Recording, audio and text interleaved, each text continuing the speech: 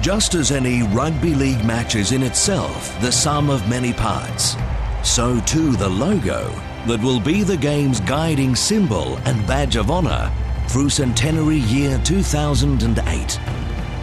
A league game mixes many life qualities, experience, guile, courage and skill among them, along with the physical elements of strength, speed, footwork and endurance.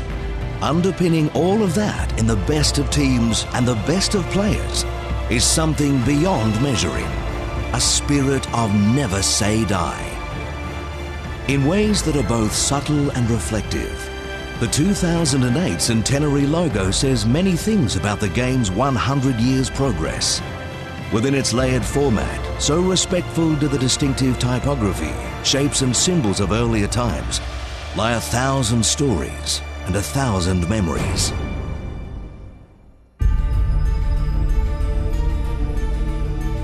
The ball, which is the logo's backdrop, recalls times when the rugby ball was much rounder and larger than it is today, all the way back to an era when it was comprised of a pig's bladder inserted into hand-stitched cowhide casing.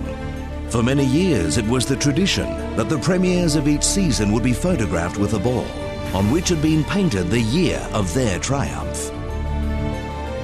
The distinctive butcher's stripe, alternating double thick and thin stripes, and now featured within the traditional V on the Centenary logo, has been a hallmark of rugby league since foundation year 1908.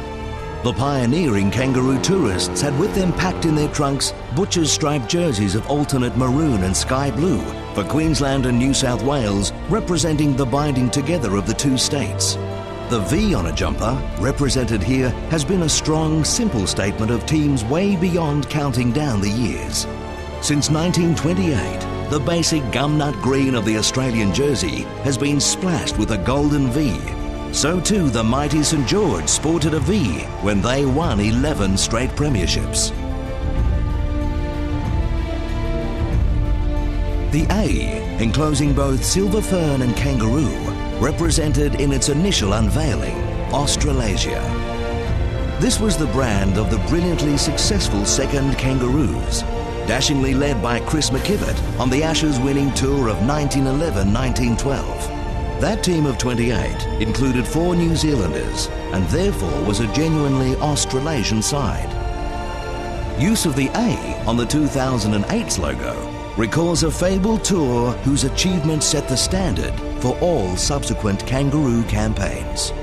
In the rugby league context, the years that flank the logo, 1908 and 2008, are nothing less than milestones for the ages.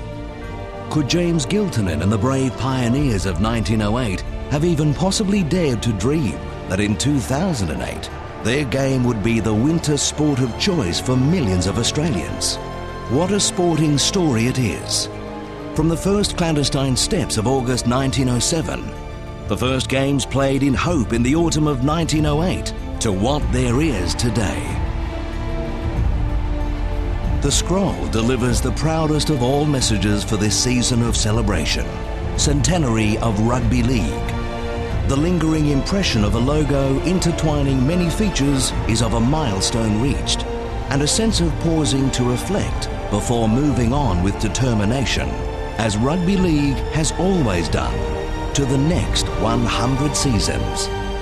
2008's logo bears typography which speaks of a time when every possible effort was taken in crafting the game's words and symbols. The inscribed trophies of the past century contain beautifully crafted graphic work in the name of rugby league. Here in tomorrow's logo, we choose to pay homage to that tradition, recreating the fine art of another time, but also updating and refreshing it in tune with the times.